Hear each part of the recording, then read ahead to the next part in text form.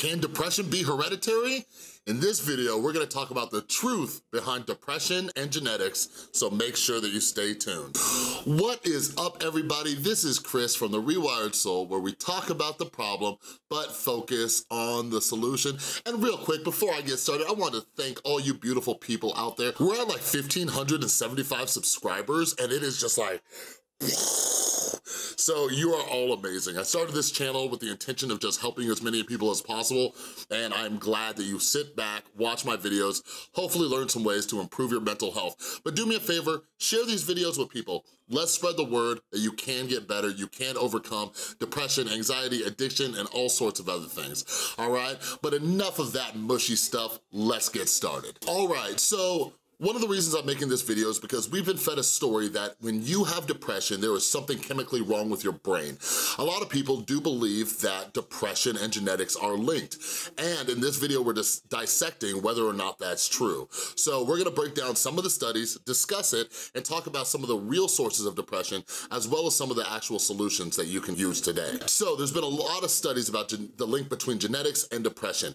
One of the first studies that they did was taking different sets of identical twins and non-identical twins. They got thousands and thousands of twins. The reason why they do this is because non-identical twins do share a lot of the same genetic code. Identical twins have more of the same genetic code. And basically, by analyzing both of these sets of twins and looking at the commonality, like how many of them both have depression, scientists were able to kind of get a rough estimate about how much depression and genetics actually plays a role.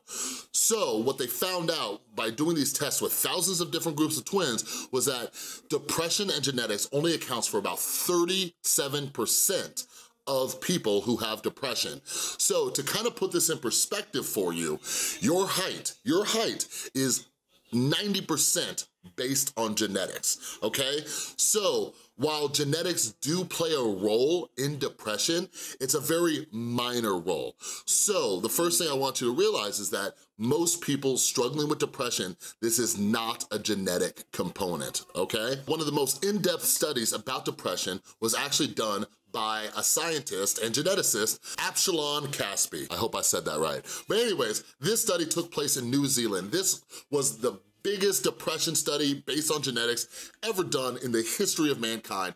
It spanned over the course of 25 years. So it was in New Zealand. They followed kids for about 25 years, followed their genetics to see how much genetics and depression are linked, okay? So what they found was the genetic code 5-HTT, all right? So this is actually part of epigenetics. If some of you have watched some of my addiction videos, there is something called epigenetics.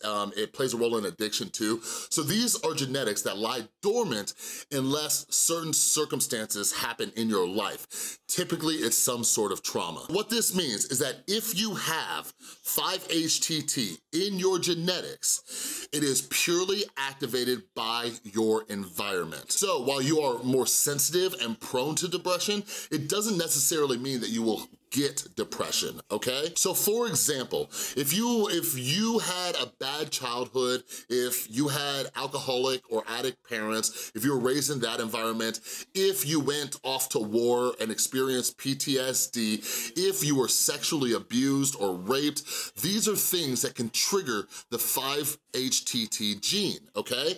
So while genetics and depression are very, very real, it is purely and only based on your environment. What does this all mean? Why am I making a video about this?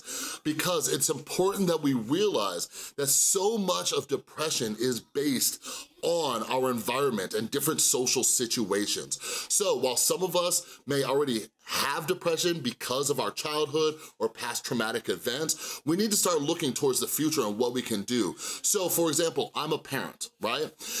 It's been found that parents who are depressed are more likely to have children that are depressed, but it's not based on the genetic component. It's based on the way we raise our children. So as a parent, it's very important that we take care of our mental health so we don't activate that gene in our child. Now, there are outside circumstances that are outside of our control, but we can all work towards a better society and a better solution so less people are having this gene activated. Just to let you know, how did I learn about this? I actually learned about it from the book that I keep ranting and raving about to all of you called Lost Connections, all right? So if you would like to check out this book about the real causes and solutions of depression, make sure you check out the description down below. I will have a link to this. And make sure that you subscribe, because this weekend I'm going to do something that I think is going to be so cool. I got this idea and I can't wait to do it. And what I'm doing is I'm putting Lost Connections to the test, all right?